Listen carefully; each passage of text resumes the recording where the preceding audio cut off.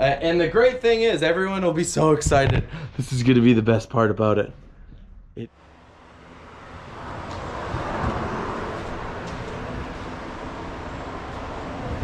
What's up, everybody? Welcome to Carving a Tiki Face. This is gonna be more of a talking video.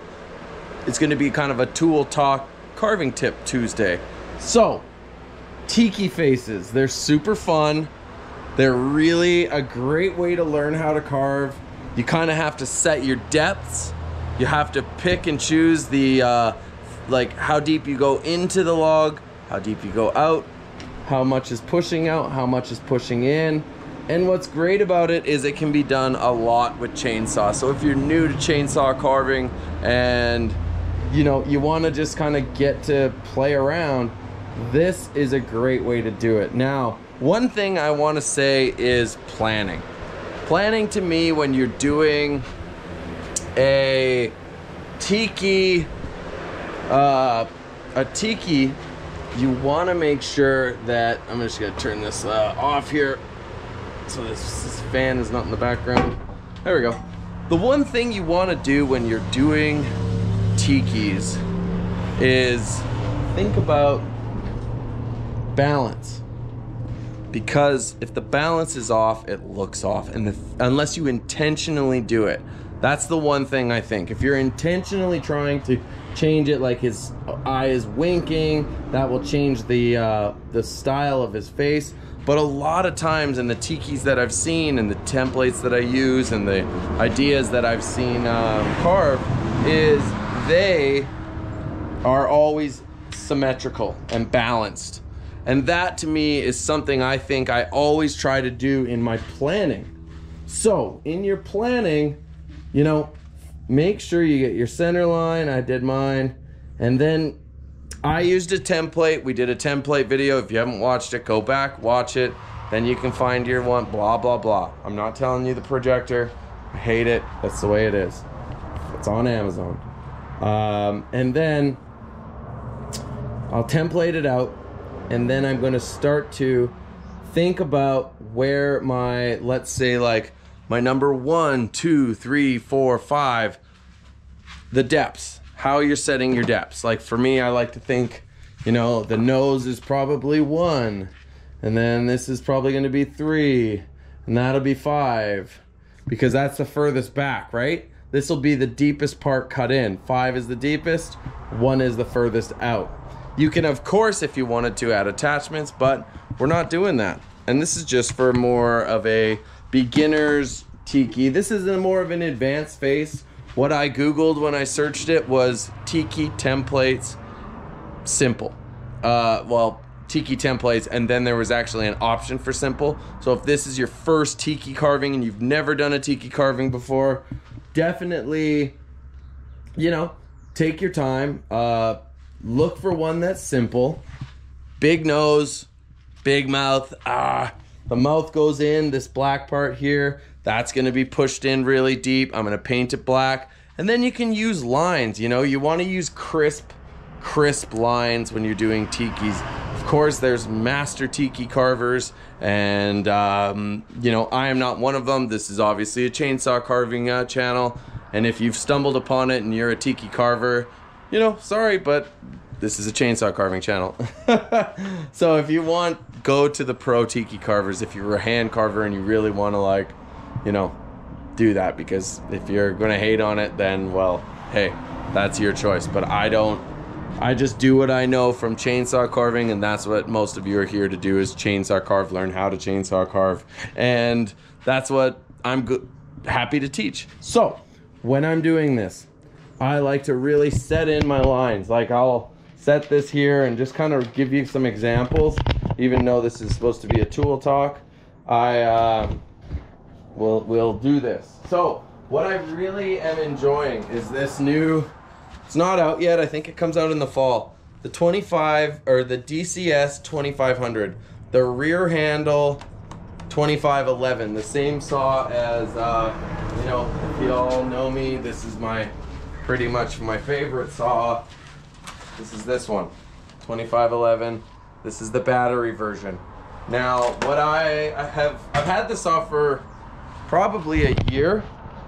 I've had this saw for a year, and I've used it, but I've never used it. Like I've always I rely on the power of the chainsaw. I always think that the power of the chainsaw is just much more, there's more pickup, there's more, it's faster, you know, that's the thing.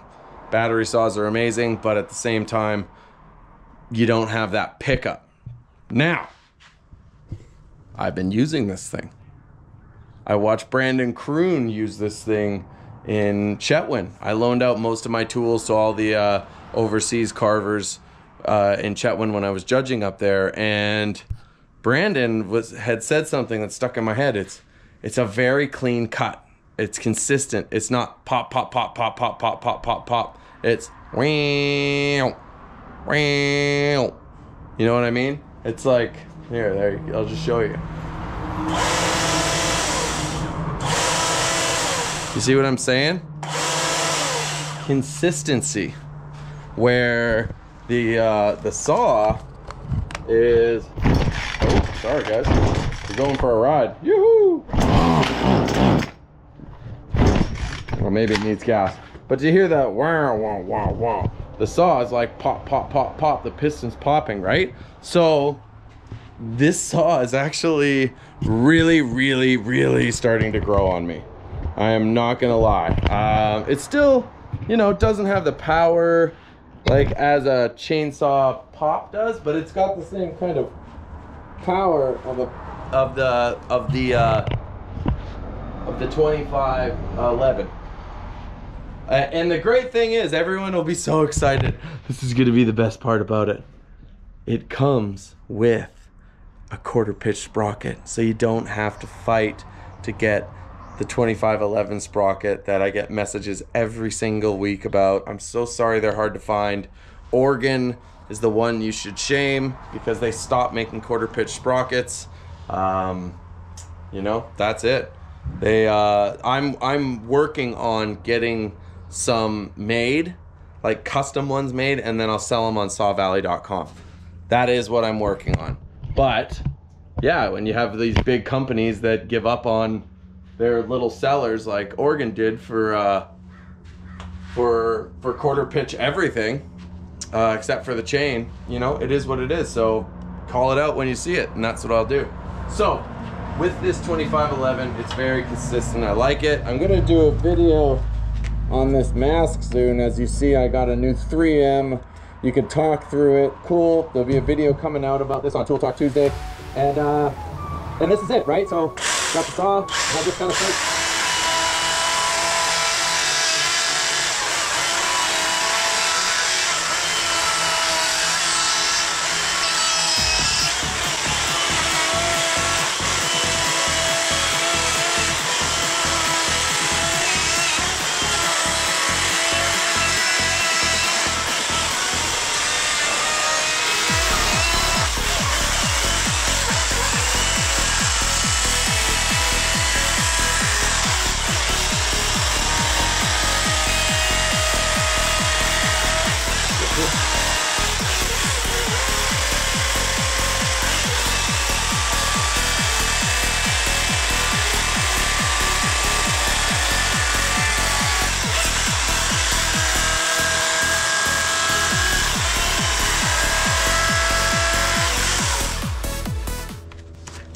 As you can tell, well, you can't really, maybe you didn't see it as good, but I already kind of messed it up because the template, I just had a jimmy rigged onto my table, and I need to get a new motorcycle stand. This thing's just shot, but it's fixed, you know, it's here. I'll do another one right underneath it.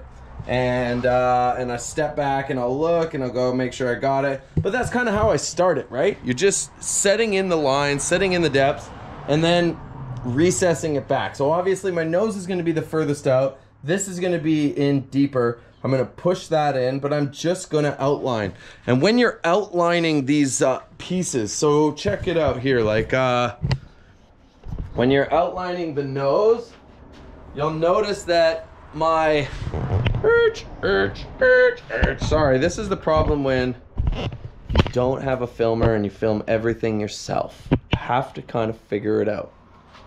These lights are very hot. I'm gonna have to fix them. So, on this side, I'm playing to this side of the chain. But I'm staying true to the lines. You can see the black line there. I'm using my teeth. It's obviously cutting on this side, really. That's gonna be the dominant side for it cutting.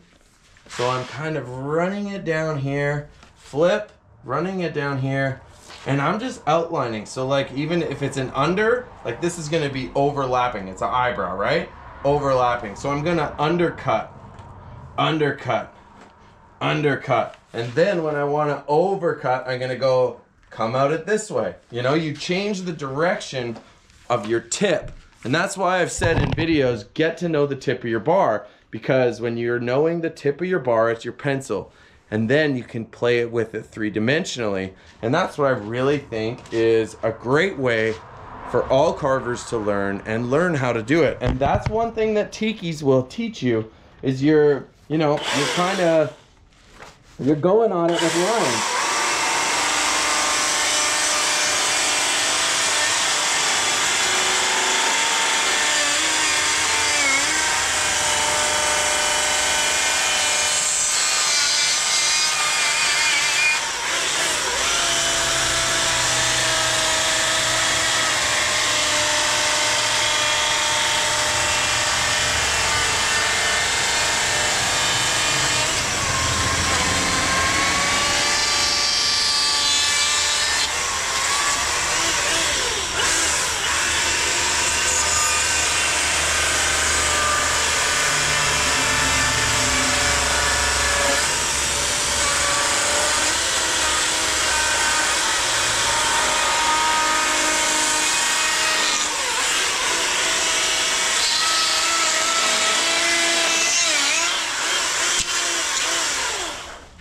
You see how I moved around there?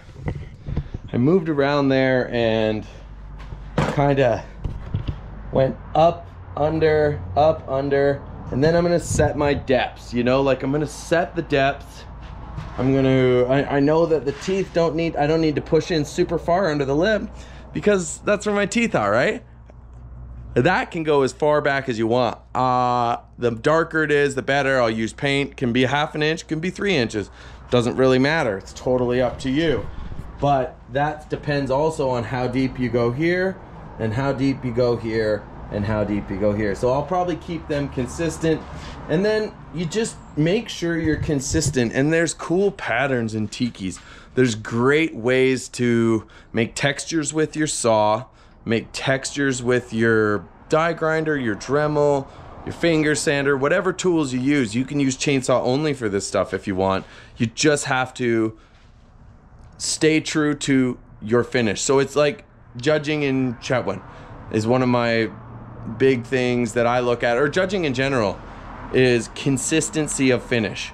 Make sure you are consistent with the finishing that you do.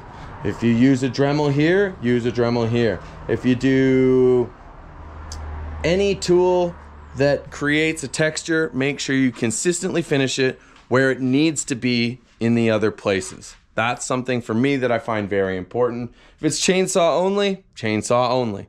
That's totally fine too. Just make sure it's good. But it, you know, like in competitions, if you did chainsaw only, it lacks the finesse that a power tool or a chisel can do. Not often do you see power or chisels at this day and age in comps, but you do see it in the eyes and sometimes fingernails and stuff like that. But that's still consistency of finish. If they're doing it for the eyes, they're doing it for the fingers, the wrinkles, the crinkles, that kind of stuff, that's something to think about. So when you're doing these faces, when you're finishing them up, set your depths, stay true to your lines, and then make sure you just kind of be consistent. Cut one side, then the next side. Cut this, then that. And as you go along, just try to make it as balanced as you can. And even like me, I messed up the first cut. Changes the whole design in your first 2 seconds. It happens, but that's the beauty of chainsaw carving, is you just adapt, right?